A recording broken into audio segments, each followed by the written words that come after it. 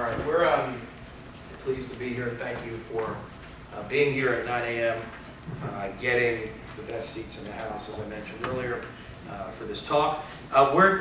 Sharon and I are going to be doing something very different in this presentation in an effort to give you some reward, hopefully some substantial reward, but perhaps some performance award for being here. So I'm going to be doing something which I'm not very good at. I'm going to be trying to stand still and read, basically. So are we ready? Yeah. All right.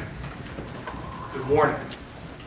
I'm here to talk about a topic that is near and dear to my heart and mind, trade secrets. Since originally submitting the idea and initial title for this talk, the title is now, What Trade Secret Law Might Teach. In the grand tradition of Larry Lessig, I'm going to explain what trade secret law might teach us all. Sharon Sandeen is going to be my anger translator.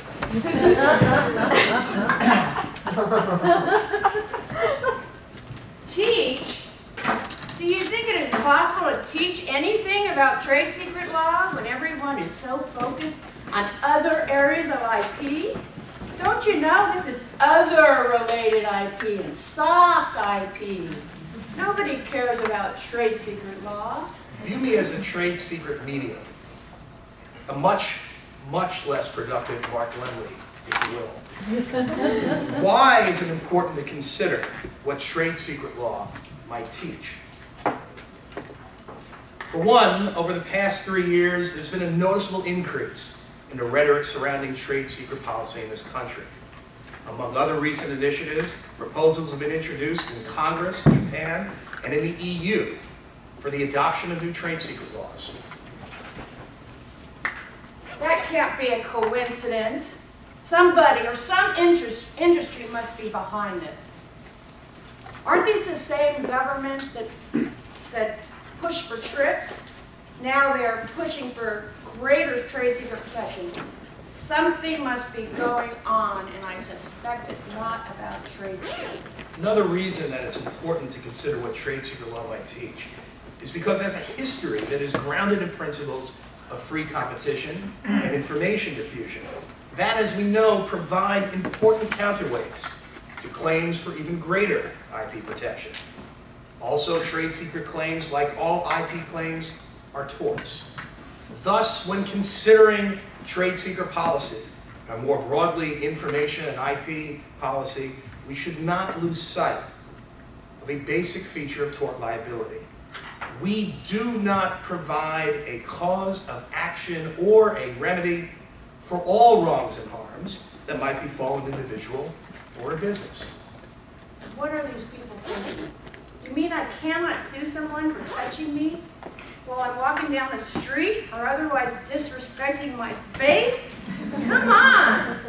What if my feelings were hurt or germs were transferred? Tough. Having developed out of common law, trade secret law can demonstrate how IP torts can be defined and limited so as to address some wrongs and harms, but not all. Generally, 4 facts must be proven before tort liability will attach. First, a wrong. Second, some degree of intent or knowledge. Third, causation. And 4, actual harm. Unfortunately, the elements of various IP torts, including trade secret misappropriation, are less clear than they should be, particularly when it comes to causation and the need to connect wrongdoing to a measurable harm.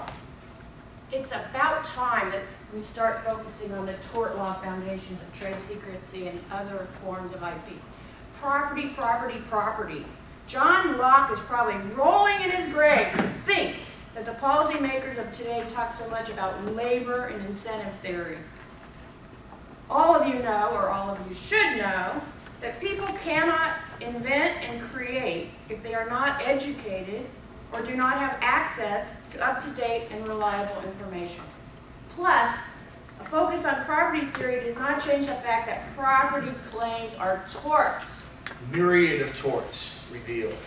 A wrong can be defined in a number of ways, sometimes focusing on the act of the defendant and sometimes focusing on the mindset of the defendant, but usually with aspects of both.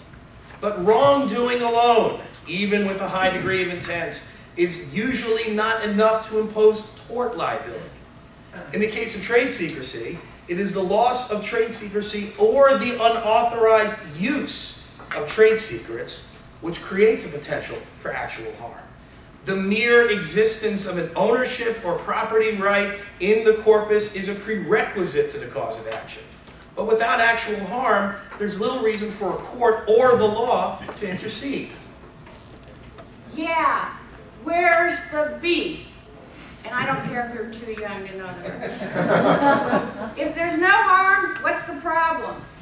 I can give you an entire list of theories and arguments that were made to expand tort liability, only to be shot down due to the absence of a perceived wrong or measurable harm. Do you remember the debates about negligent infliction of emotional distress? And what about the tort, one of my favorites, of bad faith denial of the existence of the contract? I have a problem living in a country that won't give a grieving mother a remedy just because her child was run over out of view, but will give IP owners expansive remedies just because they labored to create something new. The first lesson, and that is as condescending as it sounds, trade secret law can teach IP law about the value of inquiry into actual harm and how tort claims can easily be abused and become punitive without such a requirement. During the debates that led to the Uniform Trade Secret Act, drafters directly confronted an important question about harm and available remedies in a way that recognized the potential anti-competitive effects of trade secret liability. At issue was the so-called perpetual injunction. The drafters of the UTSA opted to prohibit perpetual injunctions because they viewed them to be a penalty rather than as a means to prevent further harm. Yeah, what gets me mad is that when individuals are given greater leeway to sue businesses, those businesses get all up in arms and yell, tort reform, tort reform. But where is the outrage when the same businesses want to make it easier to sue individuals and small businesses for IP infringement and thereby kill competition? Even in cases where there is some harm, what is worse for society? Not giving a remedy in the case of nominal or marginal harm, or preventing others from competing? Merely labeling IP as a form of property only gets us so far in the analysis, as illustrated by the simple fact that there are a variety of different property claims. The more important question with respect to IP claims is whether we want the requisite elements to be more akin to trespass to real property or trespass to chattels. Yes. And I know the difference between property rules and liability rules. But what I'm concerned about is the grant of liability remedies for property wrongs and property remedies for speculative harm. If we are going to grant such remedies, while we're at it, why don't we treat moral rights and geographical indications of origin like real property wrongs? Are we slouching toward ignoring the nature of the harm? Well, some may wish to treat IP rights more like real property, whereby any trespass is actionable. Historically, we haven't gone that far. In the case of trade secrets, it must be shown that identifiable trade secrets were wrongfully acquired, disclosed, or used with the requisite mindset and in a manner that caused the plaintiff actual harm. If we now want to treat some IP rights as like real property instead of personal property, and not require proof of actual harm, or in the case of injunctive relief, threatened harm, we have several challenges. Here's one. Without the requirement of harm, our civil justice system would be like an episode of Judge Judy on steroids. All these businesses would come before the court claiming that their IP was touched, moved, or disrespected, looking for some kind of payoff. Hold it. That is what we already have, isn't it? What a waste of resources, not to mention a hindrance to innovation and entrepreneurship. When we create a new tort or make it easier to prove an old one, we may provide plaintiffs with a more powerful cause of action, but we also create a situation where there are more potential defendants. We give plaintiffs a new way to threaten others through the demand letter, which we have seen is very effective in chilling all kinds of activity in copyright and other IP areas. Trade secret doctrine can teach us about the societal costs of that kind of action and companies that are subjected to weak or baseless claims and ways to limit those costs. The history of the UTSA reveals that the drafters wanted to make it easier for trade secret owners to protect their legitimate trade secrets, but in a way that would not lead to an increase in illegitimate and anti-competitive claims. Thus, important limitations were built into the UTSA that should not be ignored and may need to be expanded. What happened? What happened in this country? We used to protect free competition. Teddy Roosevelt is probably spitting in his grave just thinking about all the time and energy he spent busting trusts 100 years ago. Don't you see the parallels? Now it seems that we want to allow anyone, or at least big business interests that give lots of campaign contributions, the right to stymie competition in the name of protecting IP rights. And don't get me started about the use of trade secrets to stymie government transparency, employability, or entrepreneurship. Are we building a secret society where the masses are just destined to work in the same job forever? In thinking about the limitations that should be imposed upon the scope and enforcement of IP rights, one problem in particular stands out: the difficulty of defining the precise parameters of the asserted property rights. Indeed, many of the problems related to IP rights today, including the patent troll problem, or non-practicing entity, or patent assertion entity, or whatever term you want to use, the confusing test for copyright infringement, the over-assertion of trademark rights, can be traced directly to the difficulty of defining the means and bounds of those rights. Therefore, we have a second lesson. Trade secret law can teach that when dealing with intangible IP rights, it is important that the putative IP owner be required to specifically identify the rights that it claims both before and during litigation. Only in this way can alleged infringers and misappropriators be put on effective notice of potentially wrongful behavior. Yeah, if a person does not know where IP rights begin and end, how could they be expected to respect them? In some cases, including trade secret misappropriation, you can be thrown in jail for not guessing right. Really? When torts are based upon property rights, an essential element of tort requires the plaintiff to prove the existence and parameters of the asserted property right. This naturally shifts the focus of litigation from the alleged wrongdoing, what often motivated, right, the creation of the tort in the first place, to the existence or non-existence of the property right. Thus, a lot of money can be saved if lawsuits are not allowed to proceed without sufficient and hopefully early proof of wrongdoing that caused actual harm. Yes, move the harm analysis up.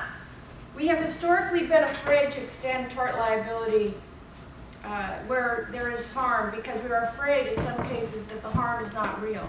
And by the way, competition is not harm. Having employees leave their former employers to start new and oftentimes better businesses is the American way. Haven't you seen the Dodge Brothers commercial?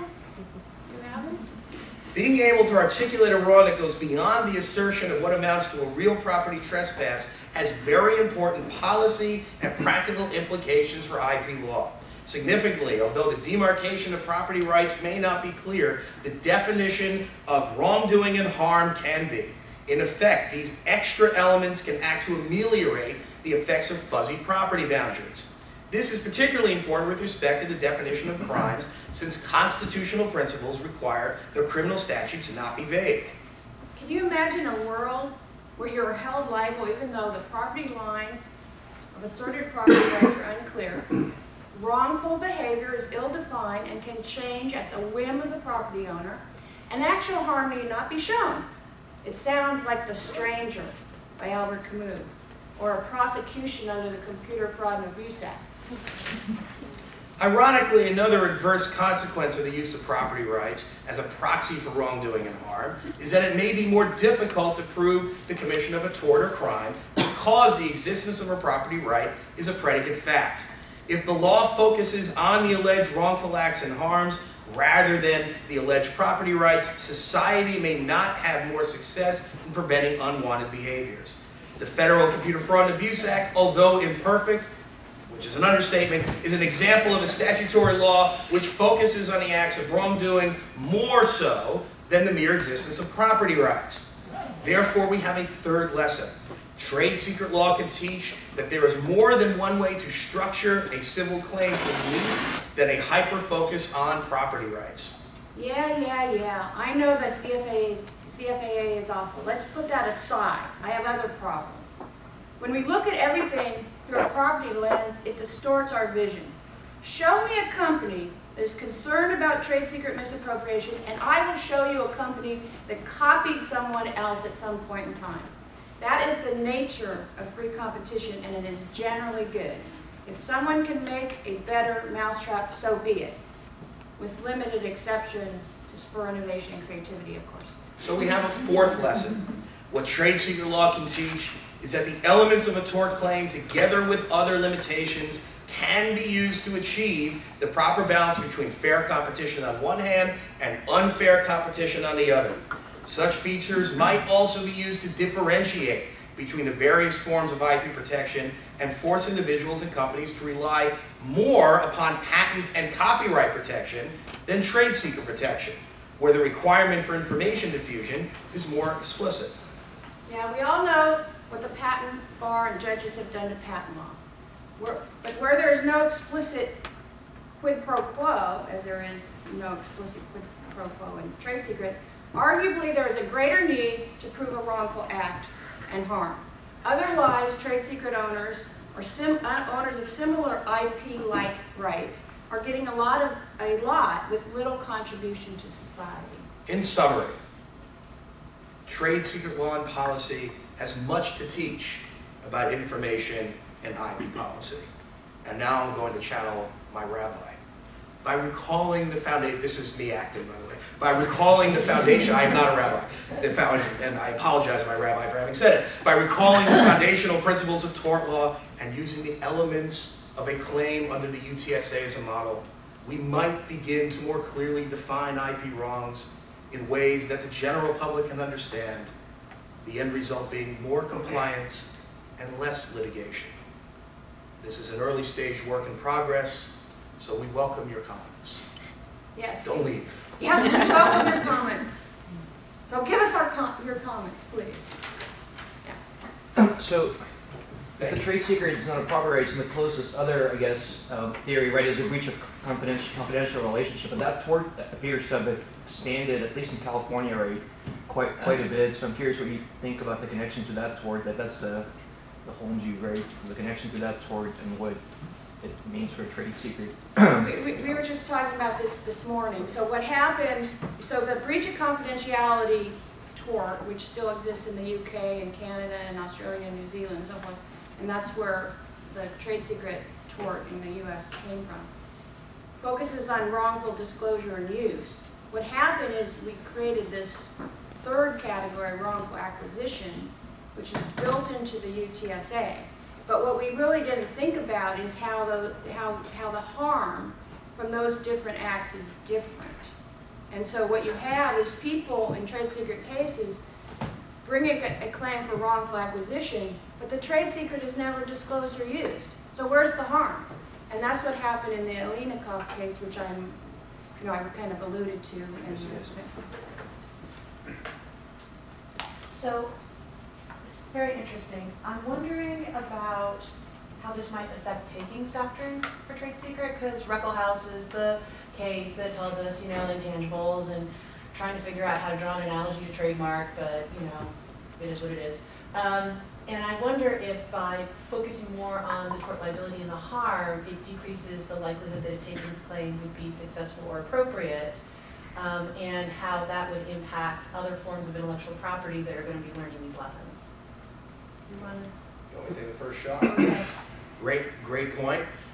Yes, I think there is an impact there, right? If the embedded assumption in a proper takings claim is that there was a presumption that there would be a certain degree of confidentiality, and we move away from that construct, which in theory we are in a sense encouraging by virtue of this analysis, the result could be that there's a decreased expectation of that kind of secrecy that we otherwise presume. So that's my initial, but Sharon. Well, my point is that case is always often misread, okay? Because it does not stand for the general principle that trade secret misappropriation or taking of trade secret is an appropriate trade secrets claim. In that case, there was a investment-backed expectation that was created by government statute.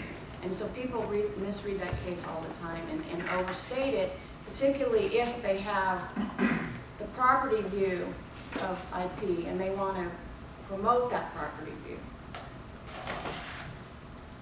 Will and then Ed. I wonder if you explain a little bit more what you mean by talking about damages earlier. I had a little trouble following that in part because oftentimes that's information that's held by the defendant. I mean, you're talking about factor damages, you're talking about amount of damages. Well, let me comment on this. I can do it in the context of patent. Best example would be, right, we spend all this effort doing a Markman hearing, and it's very expensive, experts and so forth. If you actually just assume there was a valid patent and there was infringement and just looked at damages, the case might resolve a lot earlier and with less expense. So I think there's benefit in all of the areas of IP to look at the harm issue earlier in the process, because sometimes you spend so much money fighting, and the statistics from AIPLA for all IP are 500,000 and more, and then there's no actual provable damages. And I'll just add quickly, well, I think a broad animating point here is the presumption of harm, which is coming up in the discussion of the new efforts to create a federal civil cause of action under the Defense Trade Secret Act. There's which we didn't allude to directly here, but really is, I think, is coloring both of our analysis. There is an increasing embedded assumption that the mere acquisition of a trade secret immediately creates a harm. Right? Now, that's an interesting point, too, to the extent that trade secrets use in R&D. But the point is, what Sharon is making, is that we need to know that early on in the litigation before we go forward. Yeah, so okay, we'll talk. Thank you very much.